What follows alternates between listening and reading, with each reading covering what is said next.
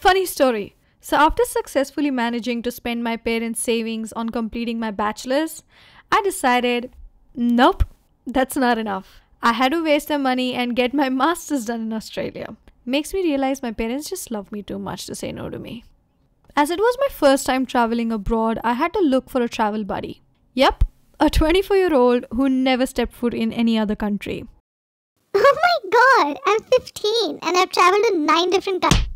So my agent shared a number of this girl who also got an admit from the same university as mine. For the sake of this video, let's give it a fake name. Let's call her Rose. Over the days, we became good WhatsApp friends. Kidding, that's not what happened. We decided to book the same flights and look for accommodation so we could live together. So Rose is 4 years younger to me, and she had traveled to Australia, New Zealand, Dubai, and several other countries in Europe. She was well seasoned with all the airport jazz. She could find her way to the flights, make rational decisions, be responsible and independent. And me? I got lost in a park. Yep, a freaking park! For some reason, we couldn't get our tickets on the same flight. Our flights departed 30 minutes apart. So I was gonna land in Sydney 30 minutes before her. I was already freaking out but couldn't do anything. So I told myself to calm down. Finally, the day arrived. My mom and dad helped me pack 4 bags. 3 of them filled with clothes and other essentials. And the Indian that we are, 1 bag full of spices.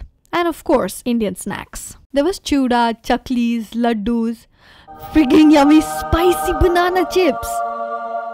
I was very excited. Also nervous, to be honest. I got on my flight and was on my way to my first stop, Singapore.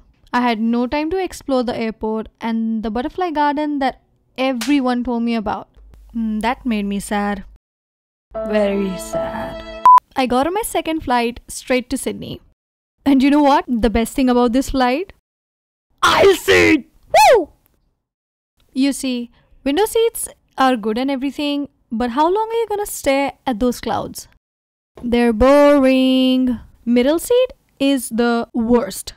Imagine you're standing in the bus and people are standing next to you with their arms up high and you're sandwiched between 2 smelly armpits. That's middle seat. But I got aisle seat. It was like being God's favorite child. The journey was nice. The food on the flight was awesome, said no one ever.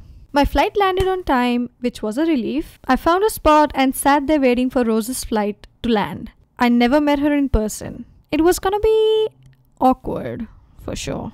I finally meet her and we share this really awkward conversation for a couple of minutes. Of course. Anyway, we both wanted to use the toilets and with all the bags, we decided to take turns. She went first and I waited guarding our 8 luggage bags. Then it was my turn, so I make my way to the toilets. I'm done doing my usual morning business and I start looking for the faucet. You see, these toilets had no freaking faucet. Just a toilet paper dispenser. Just a toilet paper dispenser. What the heck? I was not prepared for this. Absolutely no training. I was so disappointed thinking of the 4 years without a faucet. I almost had a meltdown in the toilet. Not sure if I was homesick, missing my parents, or missing the faucet. I was missing my parents. I then went out and shared my disappointment with Rose. And this is how our conversation goes. Hey, they don't do faucets here. What the heck? Yup, I knew that. And do you want to know why? Tell me. So people who don't eat spicy food like us Indians poop like goats. What? Goats? Suddenly, I had this image of goats pooping in front of my eyes. If you guys have no idea how goats poop, I'm really sorry I have to do this. It's like perfectly shaped dry marbles. I'm so sorry I had to explain it to you guys. On the ride back home, all I thought was how on earth is that possible? The worst thing, I believed her. The fact that I still don't have a reason not to is disturbing.